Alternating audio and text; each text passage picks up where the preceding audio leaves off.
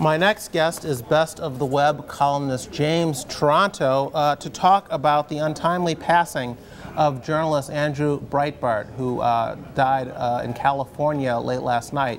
Welcome, James. Thanks, good to be here. So, James, you interviewed Breitbart for the Wall Street Journal a couple years back. What can you tell us about him? What was your impression? Well, I would say, first of all, you described him in the intro as a journalist. He was a journalist of sorts. He did engage in a form of journalism, but I think it's a mistake to think of him primarily as a journalist. What he really was a conservative activist and a media entrepreneur, but an activist in the mold of Saul Alinsky, the writer of Rules for Radicals. Alinsky was a left-winger.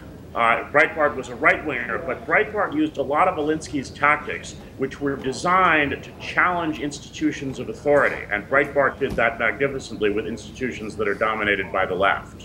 Okay, and you're talking about, I mean, he worked with folks like James O'Keefe, another sort of who takes a similar type approach to exposés and exposing organizations like Acorn and so forth. Is that what you're referring to? That's right. He had exposés of left-wing organizations like Acorn, the NAACP, Common Cause. NPR. Also, of course, right, NPR, a media organization.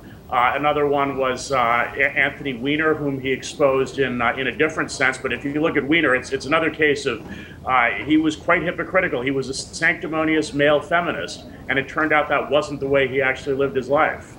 Yeah, the hypocrisy seemed to be something that that Breitbart took particular interest in, particularly when it came to not only the left but the mainstream media in general. And in your interview with him, you said that he practiced a form of journalism that was somewhat different from traditional journalism. What were the differences? Well, he obviously had a point of view, which we on the Journal editorial page also have a point of view. But the big difference is he was not bound by the ethics of institutional journalism because he didn't claim the authority that we claim as institutional journalists. So therefore, he was able to get away with a lot more. Now, he was criticized for this, but the criticisms didn't really stick because he was following one of Alinsky's rules, which is hold the enemy to its own standards of behavior.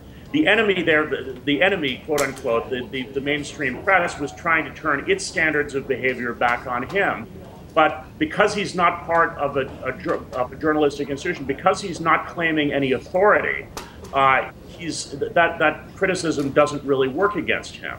It works against a mainstream media outlet that violates its ethics because the promise of keeping to those ethical standards is where such an organization's authority comes from.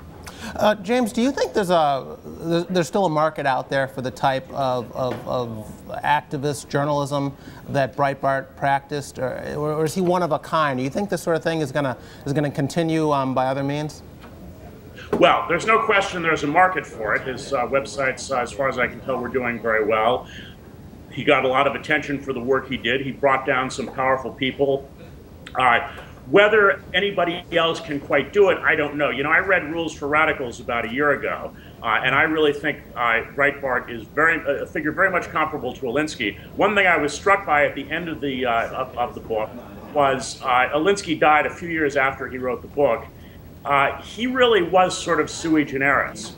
You can't really think of another community organizer who was as effective as Alinsky was. He had a very unusual set of talents.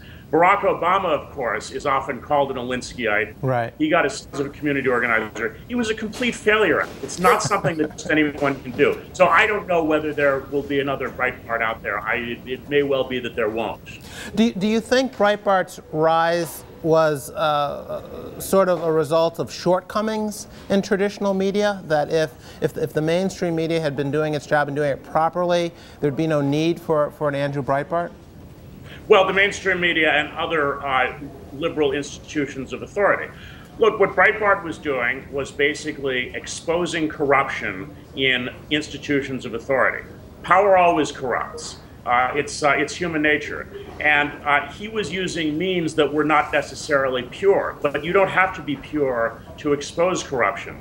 The closing quote in my interview with him back in 2009 was, I'm not trying to slay the dragon, he said, I'm just trying to embarrass it into being a more reasonable dragon.